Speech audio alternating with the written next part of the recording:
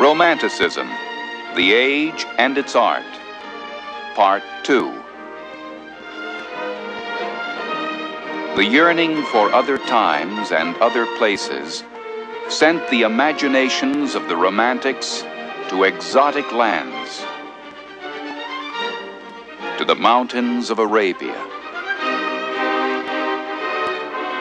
to Turkish baths, to the Algerian Kasbah, to ancient Assyrian orgies. Some built Chinese pagodas.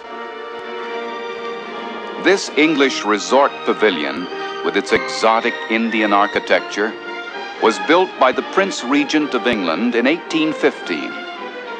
It aptly fits the description of the Romantic poet Coleridge. In Xanadu did Kubla Khan a stately pleasure dome decree, where Alph the sacred river ran, through caverns measureless to man, down to a sunless sea.